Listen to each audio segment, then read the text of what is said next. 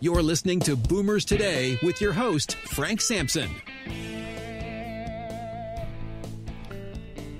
Well, welcome to Boomers Today. I'm your host, Frank Sampson. Of course, each week we bring you important and useful information on issues facing baby boomers, their parents, and other loved ones, of course. So we have, of course, another great show today. I did want to take a moment to just thank everybody for all their support. We've certainly, our podcast list has grown, and it's grown because so many of you have connected through either Apple Podcasts, on our free app, on iHeartRadio or the iHeartRadio podcast.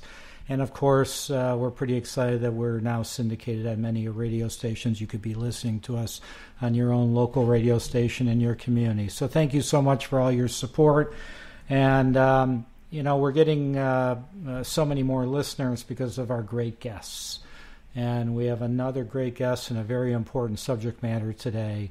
We have with us Cynthia Perthuis, who leads and owns the Senior Care Authority offices in New York City and Southwest Florida. Cynthia has a passion for helping others and advocating for those that do not have the ability to speak for themselves. Her own personal experience with her parents and her entrepreneurial background has helped so many families with the stress of helping and caring for aging loved ones. Cynthia is someone that I've known for quite some time now, and I'm just thrilled to have her on Boomers Today. Cynthia, thank you so much for joining us. Thanks so much, Frank, for having me today. Yeah, it's. I want to tell you, I want to tell you that I'm very pleased to be a part of the Senior Care Authority franchise, and like you said, we help older adults and their families to make life and living choices by finding the right assisted living or community, or helping them find teams to support living in the home. All right. Yeah, it's wonderful. So, tell us more. I mean, we're going to get on the subject of isolation, which is just such an important subject matter regarding older adults. But kind of day to day, you kind of briefly mentioned it, but tell us a little bit more about Senior Care Authority and kind of what you do and areas that you cover. Tell us a little bit more. Sure. We work with families, and I like to say we cover them up with our caring and our love, and we become a part of their family to help them make some really hard decisions and help in that transition, as well as help support the families. And we're there from the beginning. I say soup to nuts. We're there helping them find a place or make some decisions. We help them work with those communities or work with teams in their homes, and then we help them in the transition on the other side of it. And it brings us a lot of joy to our heart, as well as we make a living. Yeah, it's wonderful work, and I know firsthand you do great work for the families you work with. So thank you for what you do. I know that we're going to be talking the rest of the time about an important subject matter, that's isolation. But maybe before we get into it, because everybody could maybe look at the term isolation differently, why don't you explain what isolation is and how you're going to be referring to it through the course of our discussion today? Sure. So when we talk about isolation, I want to make sure that we think about that this recording is done in March of 2020, or April of 2020, I guess. And we all know where we are in April of 2020. So in talking about isolation, this is important for this pandemic, but it's also pertinent every day with the elderly, before the pandemic and after the pandemic. So, isolation really has many facets, but it's mainly about the size of your social network and the ways and the amount of time that you interact with that network. And what's really important for me to point out here, and I'll point it out later, is that caregivers can have the exact same symptoms as a patient, because it's easy to lose touch with your social network, whether you're caregiving or whether you're someone who needs to be taken care of. Yeah. So people sheltering in place, they're both young and old, sick and well. They're strong, or they may be cognitively challenged. And these challenges around social isolation and loneliness, they're going to continue after the pandemic is abated. So, two-part question, all right, and it's a big question, all right. First part is maybe let's talk maybe about the physical impacts that isolation has on older adults and the mental impacts that it has on older adults. I know that's a lot to ask, but maybe you could help our listeners understand a little more. Sure. So I think first and foremost, we want to think about loneliness, and isolation is loneliness, can be loneliness. It's not just a feeling. So, like when you're hungry, hunger says go find some food. And when you're thirsty, thirst says go find some water. Well, when you're lonely and isolated, it says go find human connection. And these connections are essential for our survival. So on the physical side, science has proven that isolation increases the vulnerability to disease. We see this in high blood pressure, higher heart rates, stress hormones, inflammation, and it's among people who might otherwise not get sick, but it can make them not only sick, but sicker. And, there's a popular report, I'm sure you've seen it and maybe talked to some of your other guests about it, that came out in 2015 from a neuroscientist and a psychologist at Brigham Young University. I think her name was Julianne Holt-Lundstedt. Mm-hmm, right. And she looked at about 3.5 million people. And her report showed that social isolation led to an increased rate of mortality in 29% of those subjects. And living alone increased mortality by 32%. And it didn't matter how old the subject was or what their gender, their location, or their culture. And then there were some other studies that show that prolonged social isolation is as detrimental to your health as smoking, get this, 15 cigarettes a day. And Wow. It can prompt cardiovascular disease and stroke and obesity, and then, we'll talk about it in a moment, dementia. Right. That's the physical side of it. Yeah. So maybe before you even get into the mental side of it, so, there's been all sorts of studies done, which I don't quite understand why money is spent on these studies, because they already know the answer. And the question is, they're asked somebody that's a little older, saying, where do you want to spend the rest of your life? And every one of them says home. I'm surprised that they come in at 90 some odd percent. Why isn't it 100%? Everybody wants to spend their life at home, but it's not necessarily always the safest place to be at home, is it? No, it's not always the safest place. And, I do see those studies that say 90%, but there's also some studies that I like to look at, because you're talking to me, again, a baby boomer, and it says that maybe 90% say they want to, but 60% of the baby boomers know they won't be aging at home. So maybe they think they want to do that, but if they know they're not, then they need to be thinking about that from a planning standpoint. I also believe that home has a variety of definitions, and home might not be, in the truest sense of the word, the place that you've lived for 60 years. That, number one, is not ready to take you and help you along, because there's not any adaptability to it, and it's lonely and it's dangerous. But home could also mean community. So maybe aging at home also means just being around your community, and there's so many other options that are around your community that could be counted as home. Yeah, absolutely. So we were talking about, you discussed the physical impacts of isolation. Talk to us a little bit more about the mental impacts.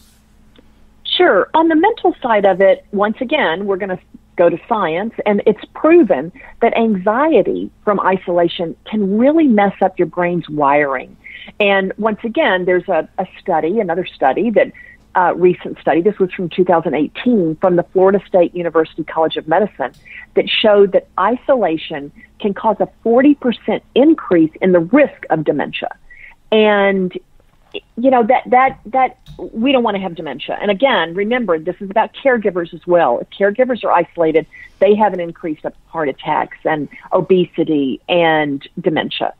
And so there's that mental impact. But I think there's a mental impact, again, on our communities, because if individuals are isolated and they're an elderly they're an elderly population who has so much still to give. We, as the community around them, we lose their contribution. So there's a mental aspect on what happens to people who aren't isolated. We're losing that elderly person's gifts. Right. So, we're going through or have gone through, where people are forced to be isolated. And that's, we could, certainly talk about that. But then there's situations where, let's say, a loved one, maybe their adult children don't live nearby them, and they're living alone, and basically they're in front of the TV all day long and kind of, in a sense, self-isolate themselves. What suggestions do you have in the latter example of to families who have that, are in that situation with a loved one, to try to make it so they're not so isolated, because the negative impacts that could occur? Well, there's a couple of ways to look at it. One is to maybe bridge the gap of what's best for the family and what's going on today. So, and not just by today, I don't mean the pandemic today, I mean just today in general. So today you have people who live far apart from each other. The parent says, I want to stay at home. The kids are busy, they can't get away, and they just need to bridge that gap until they can get there to really figure out what's best for the family. And there's a number, a plethora of things that can bridge the gap and that we can also do now in a pandemic. But none of these things are long term, and they all have some diminishing returns. But let's just talk about some simple things. I just read a report yesterday that talked about the way flowers raise your immunity. So you know what? You can plant some flowers or get some flowers planted. You can buy some flowers if you get to the grocery store, or you can have a florist deliver flowers. I know what flowers do for me when I get flowers from someplace, and I know what flowers do for my clients when I've brought flowers to them to visit them in their home or visit them in the hospital. And it just lights up people's faces. So that's such a simple thing. Send some flowers. Right. Some of the other things that we all talk about probably too much and that everybody knows about is get everybody on digital platforms. So we know there's Zoom and Skype and FaceTime and all these different things. And that's a good short term, but that's not a long term where we want people who are isolated in their homes to just be dependent upon technology. First off, some of them have to learn technology, so that may mean you have to get somebody there to help them. Right. So we can talk about that all day, but it's not a long-term solution. Yeah. Something that's really important, though, along that digital is exercise. And exercising from home just got a whole lot easier around here in the past few weeks because the gyms were forced to close, and they're offering low and no-cost alternatives all over, whether it's chair yoga or sitting in a chair yoga or standing behind a chair yoga or laying on a couch yoga. There's all sorts of things that you can do to keep exercising. Yeah, there is so much. So you had mentioned the pandemic, and obviously that's on people's mind. It's more reality now. Reality has set in that the pandemic can happen. So is it? Let's talk about the pandemic versus everyday life as we're used to, and the importance of isolation relative to both. And do you treat them both the same? Is it different? What are your thoughts there? Well, I'm going to tell you twofold. I think it's the same, but I think it's different. So I think what I know, I as an individual, I'm seeing what it's really like to be isolated. While I may have worked at home most of my career, that didn't mean I stayed at home most of my career. But the elderly sometimes don't have a choice about about being inside their homes or getting out. So I think that a lot of families are actually beginning to viscerally understand what their loved one goes through every day. I saw some little joke the other day that had all the beginning words the days of the week crossed out and said, basically, we have 7 days. There are no more Monday, Tuesday, Wednesday, Thursday. Right. It's day. And I feel that way sometimes. I'm not sure what day it is. I have to look at my computer to tell me what day it is. I truly believe that my elderly clients have that every day when they're isolated because they don't have any reason to differentiate between the days. So to me, it's the same. Mm-hmm. On the differentiating side, there's a lot more anxiety during what's going on in our world today that just exacerbates and overlays these items that are happening to our older members of our family. They were already isolated, and now they're confused, and they're afraid, and they're anxious. So I have to believe, I haven't seen any reports, I have to believe it almost doubles up what they were feeling beforehand. So what's your feeling on what's going to happen? I mean, people are isolated for a certain period of time. Are they just going to go back to normal? Are they going to consider, families are going to consider other options because of what they have been going through with a loved one, being isolated? Any thoughts there on either what's going to be done now or what's going to happen after things get to some sort of normalcy, let's say? Well, one of the things that I think I sent in your direction was, what can we do after life gets back to normal? I don't know that we know what normal is. I think that our normal, it's going to be a new normal because I believe that this has changed everything.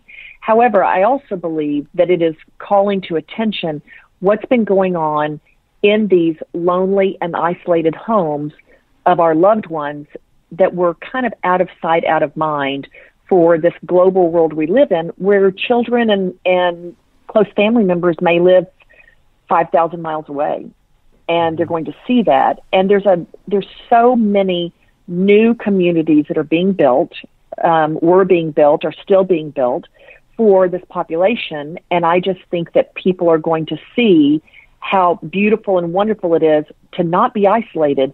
Why should their loved one be isolated? Yeah, you kind of said exactly what I was thinking. I think maybe an older adult who's been able to have some freedom now doesn't have that freedom. They're kind of locked up. They've kind of experienced it, and they go, maybe I should consider being in a community with other like-minded people, maybe people my age that I could talk with, be with, socialize with, etc. Do you think that's going to happen, or do you feel that the adult children or other family members are going to want that to happen? Do you have strategies for them on how to get their parent or other loved one to agree to maybe make a move since it would be better for them? I know it's a pretty open question there, but any thoughts? Sure.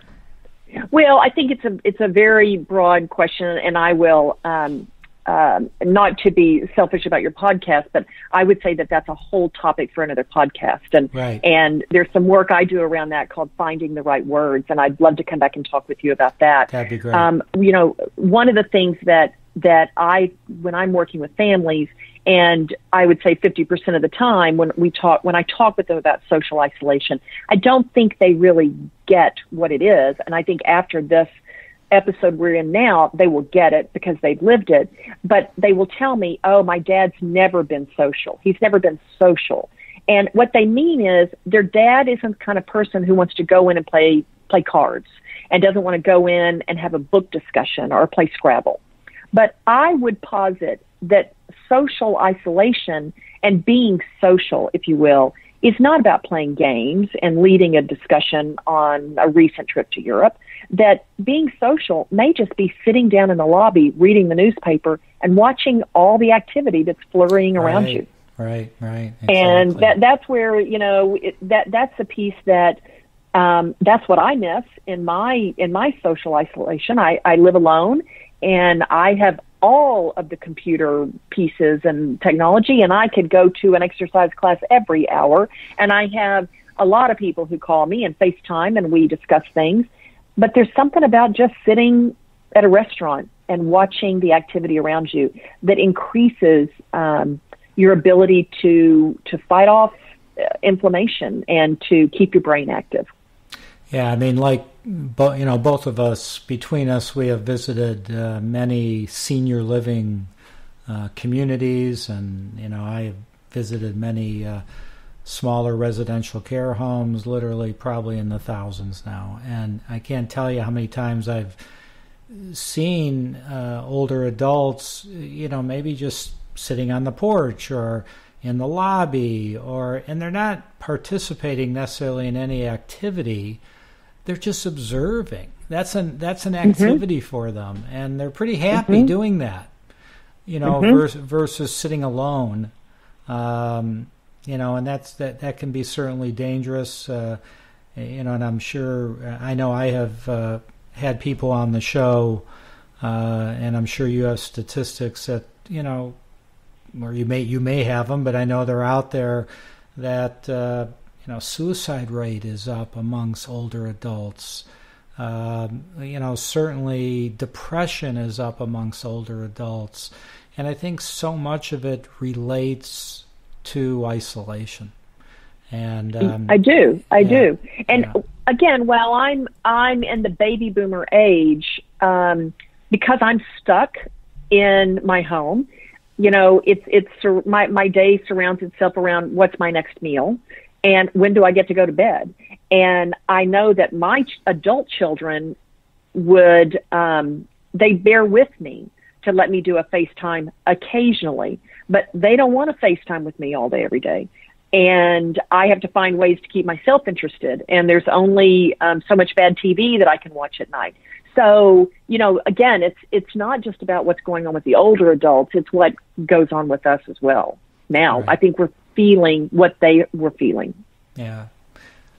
So, what I know we talked about it, but a little bit. But what suggestions? And I know you said it's kind of a separate topic, and I agree. But knowing should a family member start having conversations with an older adult, loved one, a parent, grandparent, aunt, uncle, whatever, to start thinking about life, the next stage, kind of getting away, start thinking about where do they start? I know that's a whole session and a whole podcast we could do together, which we will. I want to do that. But any Sure. just advice that you can give to families on how to even begin that conversation, and when would be the time to do it?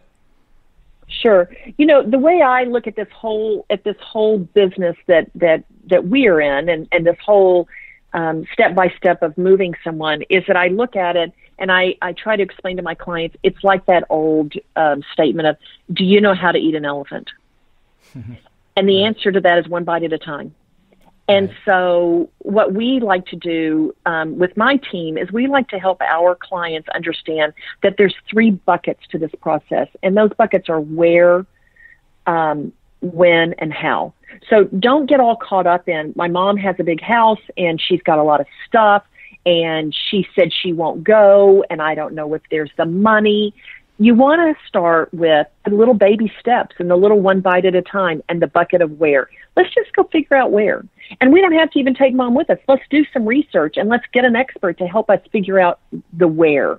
And know that, just like you said, it's not about a conversation.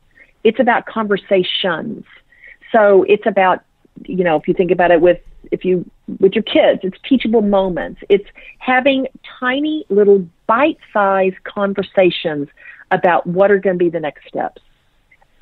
Because there's such a danger that people who have been isolated may remain isolated after all this grist passes, and it's time to reevaluate what's best for our lives in general, what's best for our world we live in, and what's best for our families.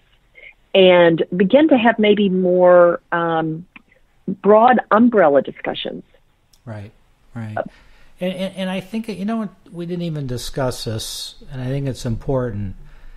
that still there is this perception that if someone doesn't live at home, they're going to be going into this, quote, old folks home. Can you just take a moment or two, because I could talk to you all day, but we only have a few minutes, but maybe just talk about the options that are out there for people, Sure. versus, a lot of people might not even realize that we take it for granted because we're in the industry and we know all those wonderful options. Maybe you could give an overview of that. Sure. So, the thing that I also like to make sure people understand is that this is not what I would phrase. I always use this phrase. It's not your grandmother's nursing home. This is not where people live now. They're living in places with their peers where they can commiserate and they can celebrate things that happen in their age group. They all, they can show pictures of their grandkids. They can talk about the jobs that they did. There are people that are in assisted living communities that get out and go to work every day. They may go to work volunteering at the hospital. They may go to work as a paralegal in a legal office. They may go to work reading to kids in a school. But they walk out the door every day and live the same life that they were living in their home. But someone made their breakfast. Someone's making up their bed and cleaning their apartment while they're gone. And if on the days they don't work, there's some activities planned for them. And they just don't have to worry about anything. And that's what community living is these days. Now, that's assisted living. There's also memory care where your loved one is safe. You don't have to worry about getting the phone call in the middle of the night that they're going to the grocery store with their pajamas on and barefooted. And there's activities that keep them engaged and really are reaching into their reality of where they are at that point. And that's the beauty of these communities. And the beauty of these communities is to figure out when, and that when is not when it's a crisis. You want to figure out when before there's a crisis, so that they can your parents can go and develop a social network in their new place. And I will tell you, 9 out of 10 of my clients, when they go into a community, they find out there's a lot of people there that they already know. They didn't realize that that's where they were living. Right. And so they can pick up their life and just start it again someplace where they're safe and warm and healthy and fed. Yeah. Thank you for that explanation. Appreciate it. So unfortunately, we're kind of out of time, but why don't you share with everybody how they can get a hold of you and your website, anything you'd like to share with our listeners? Sure.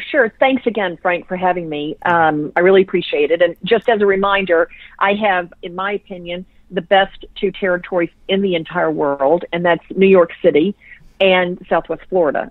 So I work with a lot of snowbirds between there, and I have a team in both of those places. But just as a reminder, you can find this podcast on a variety of places that Frank talked about in the beginning, but you'll also be able to find it on my website, and that website is www.scanyfl.com. So that's SCA like Senior Care Authority, NY like New York, and FL like Florida. And there's a resource tab there, and it has other podcasts and blogs and books and webinars and a variety of things that'll help make your journey easier. And if they want to talk to you, but maybe they need help in another part of the country, you could certainly refer them to the right I can refer them, and I can help them. Great. And they can also, they can send me an email. It's Cynthia@seniorcareauthority.com. Perfect. Cynthia, thank you so much for joining us on Boomers Today. I really appreciate it. You're welcome. Yeah, thank you. And I want to thank everybody out there for joining us. Please be safe. And we'll talk to everybody real soon. You've been listening to Boomers Today with Frank Sampson. To learn more about today's show, visit boomerstodayradio.com and join us next time for another edition of Boomers Today.